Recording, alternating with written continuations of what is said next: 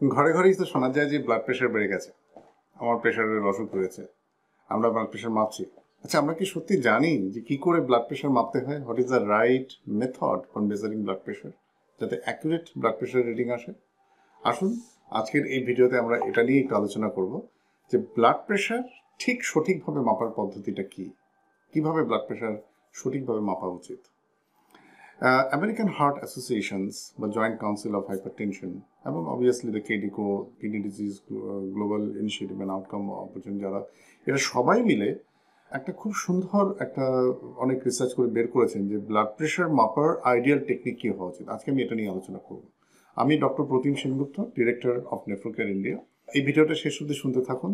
Last 10 বছরে যে হাজার হাজার কিডনি রোগী বা যাদের হাইপারটেনশন আছে তাদের আমরা দেখেছি এবং আমি অবজার্ভ করেছি যে ব্লাড প্রেশার মাপার পদ্ধতি যদি ঠিক না হয় তাহলে প্রেশারের রেকর্ড ভিন্ন আসে এবং তার জন্য আমরা যখন যা সিদ্ধান্ত নিই সেটা হয়তো অনেক কিছু ঠিক হয়। সুতরাং প্রেশার কি করে মাপা উচিত, প্রেশার মাপার রাইট টেকনিক কি, এটা নিয়ে আজকের আমাদের এই ভিডিও। দেখুন, ব্লাড প্রেশার আমাদের মানসিক কন্ডিশনের সঙ্গে সাংঘাতিক রকমভাবে জড়িত। আমাদের শরীরে যদি কোনো এক্সাইটিং কিছু এলিমেন্ট, যেমন ধরুন টি, কফি, এগুলো যদি আমরা খাই তাহলে ব্লাড প্রেশারের তারতম্য হয়। এই জিনিসগুলো মাথায় রেখে যে গাইডলাইন ফিক্স করা হয়েছে সেটা যাটা সবারই মাপা উচিত, সেটা হচ্ছে ব্লাড প্রেশার মাপার আধা ঘন্টা আগে, half an hour, blood pressure মেজারমেন্টের ঠিক হাফ অ্যান আওয়ার আগে কখনোই কোনো চা, কফি, অ্যালকোহল, স্মোকিং এগুলো নেওয়া উচিত নয়। মানে তাহলে আবার বলে রাখছি, half an hour prior to the blood pressure measurement আপনাকে চা, কফি, তামাক জাতীয় কোনো পদার্থ বা মানে সিগারেট, বিড়ি বা যে কোনো তামাক জাতীয় পদার্থ, টোবাকো জাতীয় পদার্থ, অ্যালকোহল, এগুলো সব অ্যাভয়েড করা উচিত, বা কোনো উত্তেজক ড্রিঙ্ক। যদি আপনি পান খাওয়ার অভ্যাস থাকে তাহলে খুব জর্দা দেওয়া পান, সেটাও কিন্তু একটা নিউরো উত্তেজক একটা পদার্থ, সেটাকেও অ্যাভয়েড করা উচিত। So half an hour prior blood pressure measurement, do not take any exciting element. যদি আপনি খেয়ে থাকেন, ওয়েট করুন, আধা ঘন্টা কেটে যাক, তারপরে আপনি ব্লাড প্রেশার মাপবেন। ধরুন চা খেয়ে ফেলেছেন, সঙ্গে সঙ্গে ব্লাড প্রেশার মাপবেন না।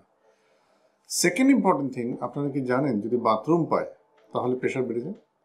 সুতরাং যদি ইউরিন পেয়ে থাকে বা পায়খানা পেয়ে থাকে, please don't measure blood pressure at that time. Pressure মাপার লোক এসছে, প্রচণ্ড বাথরুম পেয়েছে, এই প্রেশারটা মেপে দে, আমি পরে এসে চেক করে দিচ্ছি, পরে বাথরুমটা করে আসছি, ও তো চলে যাবে। আপনার প্রেশার কিন্তু তারতম্য হতে পারে। So you have to evacuate your bladder and bowels before measurement your blood pressure. Next important thing, before measuring your blood pressure, at least 5 minutes relax yourself. যদি মনে কোনো টেনশন, কোনো চিন্তা, কোনো দুশ্চিন্তা ঘুরতে থাকে তাহলে কিন্তু প্রেশারের মাপে তারতম্য আসতে বাধ্য। সুতরাং ব্লাড প্রেশার মাপার আগে আধা ঘন্টা আগে চা, কফি, সিগারেট, অ্যালকোহল এগুলো কিছু খাবেন না। ব্লাডার ইভাকুয়েট করে আসুন, বাথরুম পেলে বাথরুম করে আসুন। 5 মিনিটস চোখ বন্ধ করে একটু রিল্যাক্স করুন, তারপর একটা চেয়ারে বসতে হয়। ব্লাড প্রেশার মাপার আইডিয়াল পশ্চার হচ্ছে, you need to measure your blood pressure sitting in a chair. মানে কি, এটা চেয়ার, এবং সেই চেয়ারটা কেমন হওয়া উচিত সেটাও একটু পুঙ্খানুপুঙ্খ বর্ণনা দেওয়া রয়েছে। সেটা হলো, চেয়ারটায় বসলে আপনার পা ঠিক ফ্লোরে রেস্ট করা উচিত, মানে পাটা ঠিক ফ্লোরে পৌঁছে। আমরা একটা চেয়ার বসছেন, সেটা খুব উঁচু, পা মাটিতে পৌঁছচ্ছে না, এটাও কিন্তু আইডিয়াল নয়। So your fit should rest on floor, আর সেই চেয়ারটা কিন্তু একটা ব্যাক রেস্ট থাকা উচিত, মানে যাতে আপনার পিঠটাকে আপনি হেলান দিয়ে, আমি যেমন এই চেয়ারটায় বসে আছি, একটা সুন্দর ব্যাক রেস্ট আছে, এরকম একটা হেলান দেওয়া ব্যাক রেস্টওয়ালা চেয়ারে বসতে হবে। পা যেন মেঝেতে টাচ করে এইরকম পশ্চারে বসতে হবে।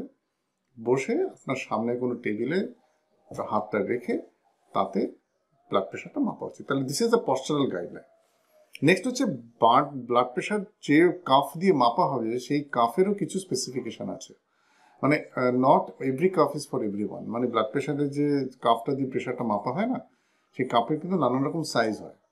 একটা জিনিস মনে রাখবেন, যে আইডিয়াল ব্লাড প্রেশার কাফ, তার ভেতরে, কাফের ভেতরে একটা ব্লাডার থাকে, তারপর একটা ভেলক্রো সিস্টেমে একটা কাপড়ের প্যান্ট থাকে। ওই যে ব্লাডার, যেটাকে আমরা হেয়ার দিয়ে ফুলাই বা যেটা অসিলোমেট্রিক মেথডে অটোমেটিক সুইচ টিপলে ফুলে ওঠে, তার একটা তো লেন্থ থাকে। সেই লেন্থটা 80% of your circumference of arm cover করা উচিত, মানে অ্যাটলিস্ট মোর দেন 2/3। মানে 80% অফ দ্য আর্ম কভার না করলে যে রেকর্ডিংটা আমরা পাই সেটা কিন্তু সঠিক নয়। তার মানে এটা একটু টেকনিক্যাল, এটা হয়তো আপনাদের বুঝতে অসুবিধা হবে। যদি বাড়িতে ব্লাড প্রেশার মাপেন তাহলে কোনটা আপনার রাইট কাফ সাইজ সেটা কেনার সময় জেনে নেওয়া উচিত। আর যদি ক্লিনিকে এসে মাপেন, ইট ইজ আওয়ার রেসপন্সিবিলিটি, বা যিনি ব্লাড প্রেশার মাপছেন তার রেসপন্সিবিলিটি, যে রাইট কাফ সাইজ দিয়েই আপনার প্রেশারটা মাপা উচিত। বাচ্চাদের ব্লাড প্রেশার মাপার জন্য ছোট কাপ হয়, বড়দের একরকম কাপ হয়, যারা খুব মোটা তাদের জন্য আলাদা সাইজের কাপ হয়। রাইট কাপ সাইজ না হলে কিন্তু প্রেশারের রেকর্ড কখনোই ঠিক আসবে না। আর সেই কাপটা হাতে কিভাবে ফিট করতে হবে তারও একটা টেকনিক আছে। ততটাই টাইট হবে যাতে কাফের তলায় ঠিক 1 ফিঙ্গার বা 2 ফিঙ্গার ঠিক ঠিক করে ঢুকে যায়, মানে অত খুব লুজ নয়, খুব টাইট নয়। এটাকে বলা আছে যাতে একটা ফিঙ্গার কাফের নিচে ঢুকে যায়, সেই রকম টাইটনেসটা হচ্ছে অপটিমাম টাইটনেস। তো সেইভাবে কাপটাকে হাতে লাগাতে হবে। এই লাগিয়ে তারপর প্রেশারটা মাপা উচিত, এবং প্রেশার দেখা উচিত ডান হাত বাঁ হাত দুটো হাতেই। এবং এই দুটো হাতে প্রেশারের তারতম্য স্বাভাবিক, এবং যে প্রেশারটা বেশি সেই প্রেশারটাকে আমরা আপনার প্রেশার বলে ধরব। মানে ধরা যাক ডান হাতের প্রেশার যা এলো বাঁ হাতে তার থেকে সামান্য বেশি, তাহলে বাঁ হাতের প্রেশারটাকে কিন্তু আপনার প্রেশার ধরা হবে। এই হলো ব্লাড প্রেশার মাপার সার্বিক পদ্ধতি। আর একটা জিনিস খুব ইম্পর্টেন্ট, যখন প্রেশার মাপা হবে প্লিজ দয়া করে আপনিও কথা বলবেন না, এবং যিনি মাপছেন তারও কথা বলা উচিত না। আর যে ঘরটায় প্রেশার মাপা হয় সেই ঘরটা কিন্তু একটা কোয়াইট রুম হওয়া উচিত। খুব নয়েজি রুমে ব্লাড প্রেশার মাপলে দেখা গেছে সাংঘাতিক রকম প্রেশারের তারতম্য হয়। এবার একটা প্রশ্ন আপনি করতেই পারেন যে স্যার, আমি যে ব্লাড প্রেশার মেশিনটা দিয়ে বাড়িতে আমি ব্লাড প্রেশার মাপছি, বুঝবো কি করে সেই প্রেশার মেশিনটা ঠিক আছে কিনা, সেটা অ্যাকুরেট কিনা, কি দেখলে বুঝবো? এই ব্যাপারে একটা জিনিস বলে রাখি, মানে কিছু কিছু ব্লাড প্রেশারের মেশিনকে এবং তার মডেলকে আমাদের এই সেন্ট্রাল এজেন্সি তারা ভ্যালিডেট করেছে। মানে these are the blood pressure, এই মেশিনগুলোকে ওরা টেস্ট করে এই মডেলগুলো যদি নেওয়া যায় তাহলে ধরা হয় যে এগুলো রাইট ব্লাড প্রেশার মেশিন, এইটা দিয়ে প্রেশার মাপলে সেটাতে কোনো প্রবলেম হওয়া উচিত নয়। তো তার একটা লিস্ট আমাদের কাছে আছে।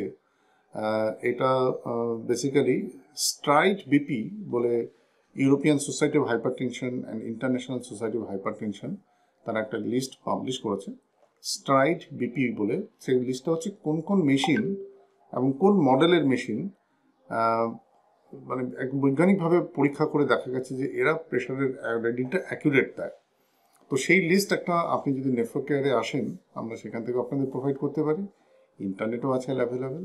আমার এই ভিডিওর নিচে আমরা একটা লিঙ্ক দেবো, সেই লিঙ্কটা ক্লিক করলে আপনি জেনে যেতে পারেন যে ওই স্ট্রাইড বিপি বা European society of hypertension and international society of hypertension approved blood pressure model আপনি পাচ্ছেন কিনা। আমাজনের দৌলতে আমরা এখন যে কোনো জিনিসই তো ঘরে নিয়ে আসতে পারি, কিন্তু আমাদের দেখে নেওয়া উচিত যে মডেলটা আমরা কিনছি সেটা ভ্যালিডেটেড মডেল কিনা। আর সেটাতে যদি আপনার সন্দেহ থাকে তাহলে আপনি ব্লাড প্রেশারের মেশিনটাকে আমাদের ক্লিনিকেও নিয়ে আসতে পারেন। আমরা আমাদের ভ্যালিডেটেড মেশিন দিয়ে আপনার প্রেশার চেক করে দেখে নিতে পারি যে আপনার মেশিনের রিডিং মোটামুটি ঠিক আছে কিনা। এটাই সবচেয়ে সহজ পদ্ধতি বোধ হয়। তো এই যে কটা জিনিস আমি বললাম আরেকবার রিভাইজ করে দিচ্ছি, সেগুলো যদি আমরা ফলো করে ব্লাড প্রেশার মাপি তাহলে আমাদের ব্লাড প্রেশার সঠিক রিডিং দেবে, এবং এইটা প্রত্যেকটি ব্লাড প্রেশার মাপার আগে ফলো করা উচিত। একবার রিভাইজ করে নিই। Before blood pressure measurement, half an hour, no tea, no coffee, no smoking, no alcohol, and no neurostimulant like পান, দুক্তা বা জর্দা পান, এগুলো আধা ঘন্টার আগে খাবেন না। বাথরুম করে আসুন, পটি করে আসুন, 5 মিনিট খুব রিল্যাক্স হয়ে বসুন, মানে একটা খুব কোয়াইট রুমে 5 মিনিট রিল্যাক্স করে বসে তবে আপনার প্রেশার রিডিং নেওয়া উচিত। বসুন একটা চেয়ারে, যে চেয়ারে আপনি একটু পিঠ হেলান দিয়ে বসতে পারেন। চেয়ারের হাইটটা এমন হওয়া উচিত যাতে আপনার ফিট ফ্লোর টাচ করে। হাতটাকে সামনে রিল্যাক্স করে রাখুন। প্রেশার মাপার সময় দয়া করে কথা বলবেন না, না আপনি না যিনি প্রেশার মাপছেন তিনি। এবার রাইট কাফ সাইজ আপনার রাইট টাইটনেসে হাতে লাগিয়ে আপনার প্রেশার মাপা উচিত দুটো হাতেই। এই দুটো হাতের প্রেশার রিডিংয়ের মধ্যে যে হাতের প্রেশারটা বেশি আসবে সেটাকে আপনার প্রেশার ধরে আমরা আপনার চিকিৎসার পদ্ধতি বা চিকিৎসার ডিসিশন নেব। এই কটা জিনিস ফলো করুন, আশা করছি আপনার ব্লাড প্রেশার মাপতে কোনোদিন আর কোনো ভুল হবে না। ভালো থাকুন, সুস্থ থাকুন। আর এই ভিডিওটা যদি আপনাদের ভালো লেগে থাকে প্লিজ শেয়ার করুন আপনার ফ্রেন্ডস বা আপনার বন্ধু, আপনার অফিস কলিগস বা রিলেটিভদের সাথে। আমার এই চ্যানেল যদি আপনি সাবস্ক্রাইব না করে থাকেন, ডোন্ট ফরগেট টু সাবস্ক্রাইব। আর একটা ছোট্ট রিকোয়েস্ট করব, www.drpratim একসাথে .com, এই drpratim.com মানে এটা হচ্ছে আমার ওয়েবসাইট। এখানে আমরা প্রচুর এডুকেশনাল ভিডিও, ব্লগ, পডকাস্ট সব কিছু আপডেট করি। আপনার যাতে সুস্থ থাকতে গেলে এই তথ্যগুলো আপনার জন্য খুব উপকারী, এবং আমি বিশ্বাস করি যারা এগুলো চর্চা করছেন, শুনছেন, তারা অনেক ভালোভাবে নিজেদের জীবনটাকে কাটাতে পারবে। ভালো থাকুন, সুস্থ থাকুন, আবার নিয়ে আসুন নতুন কোনো টপিক নিয়ে। Thank you for watching.